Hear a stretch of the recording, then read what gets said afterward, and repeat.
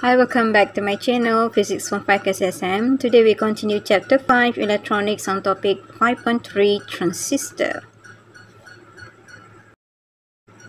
What is transistor? In my previous video, I discussed that a p-n junction forms a diode. So in this topic, a combination of two p-n junctions, it will produce transistor. Let's look at the structure of transistor. Transistor has three terminals: base, collector, and emitter. Combination of two p-n junctions produce two types of transistor: n-p-n transistor and p-n-p transistor. Let's look at the two types of transistor: n-p-n transistor and p-n-p transistor. How to differentiate between these two symbols? If you look at for n-p-n transistor, terminal C, collector, is N, base is P, E is N. Look at direction of arrow is from B to E, which is P to N. For p-n-p transistor, collector is P, base is N, E is P. Look at direction of the arrowhead. It is from E to B, or also from P to N.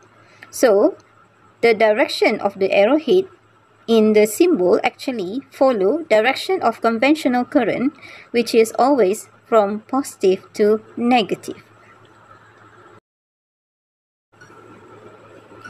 The function of terminals of transistor: emitter E supplies charge carriers to the collector. Base B controls the flow of charge carriers from the emitter to collector. The collector C receives charge carriers from the emitter. In order the transistor to be on or function normally in the circuit, the emitter base, which is BE junction, must be always forward bias. And the collector base BC is reverse bias. In my previous video, I have discussed about concept of forward bias and reverse bias. For example, if we use n-p-n transistor, the base part must be connected to positive and the emitter must be connected to negative, and the collector must be connected to positive.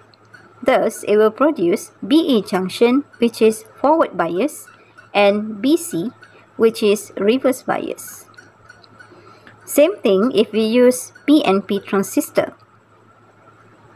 The base part must be connected to negative terminal, the emitter is connected to positive terminal, and the collector is connected to negative terminal in order for transistor to function.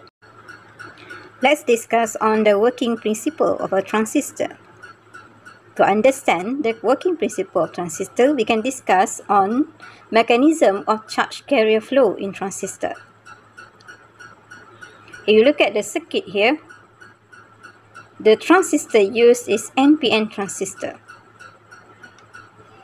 When the base voltage is enough to overcome the junction voltage of BE, small amount of electrons will be pulled to B or base. Thus, base current flow and transistor is on. The collector, which is more positive, will pull large amount of electrons from emitter to cross the junction. Thus, large current flow in the collector circuit. For the circuit to function, you can look at how the BE junction is connected in the base circuit. If you look carefully for n-p-n transistor, the base is connected to positive, the emitter is connected to negative. So in this case, BE junction is forward bias. If you look at the CB junction, C is connected to positive. Or we can say that CB junction is reverse bias. So this connection will ensure large amount of charge flow in collector circuit, thus produce very large current or collector current flow in collector circuit.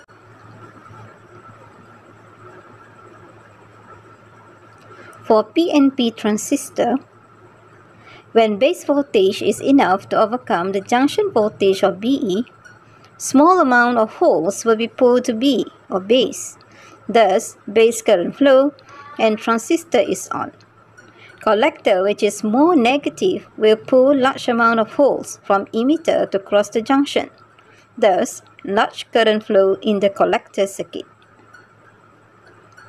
If you look carefully the connection, the BE junction in the base circuit is connected in forward bias.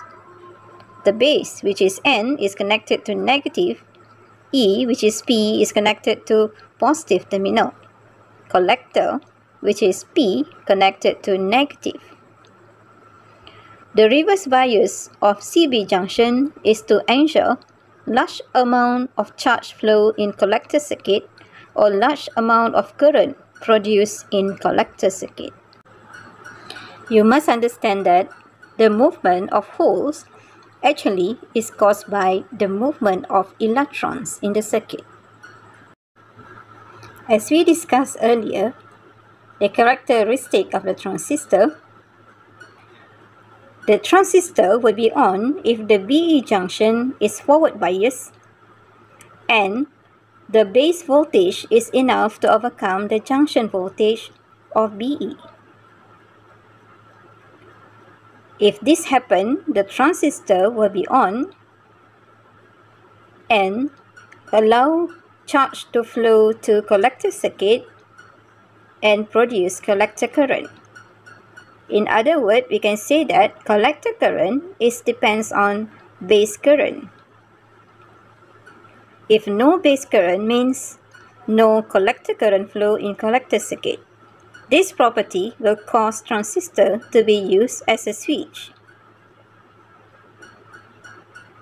For the second property is, a small base current will produce very large collector current, thus transistor is function as an amplifier.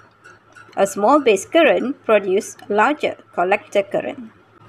We will discuss more on application of transistor in my next video. That's all for today. Thank you for watching. Bye.